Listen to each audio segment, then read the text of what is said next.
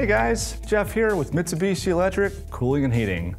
Welcome to another episode of Tech Tips. So your unit's not working and it's giving you a two-time flash. Well, today we'll take a look at what this problem is and how to fix it. A two-time flash at the indoor unit means that we have a fault with one of the thermistors.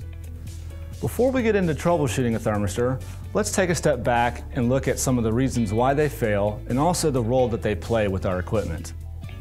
The indoor units use thermistors to judge what the room temperature and coil temperature are.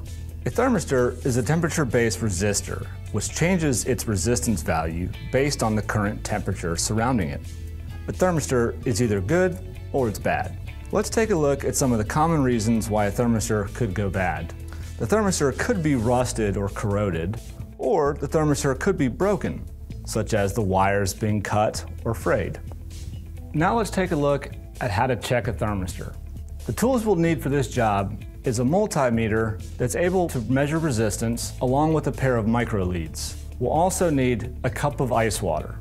The first step we'll want to do is take the thermistor and place it in the ice water. You want to make sure that the thermistor is in the ice water for a few minutes so that it's able to acclimate to the temperature.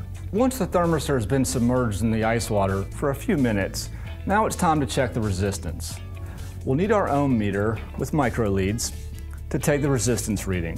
Once we've measured the resistance, we want to compare that to the graph or the chart that's located in the service manual. All units are going to be different, so make sure that you have the specific service manual for the specific unit that you're working on. Now let's take a look and do this ourselves. In my thermistor here, I'm measuring 26 k ohms, which is short for kilo ohms. What I'll do is I'll take this reading and compare it to what I see on my chart. You should expect to read somewhat close to the ice water's temperature, which is 32 degrees. If the thermistor resistance matches the value on the chart, then we can go ahead and say the thermistor is okay.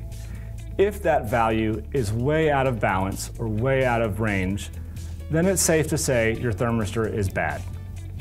So what happens if we're still getting a two-time flash for a thermistor error, even though we've checked all of our thermistors and they ohm out okay? What we would recommend doing is replacing the control board. Sometimes it's a matter of the thermistor's reading the correct information, but the board never interprets it correctly. Therefore, replacing the board is going to be the fix.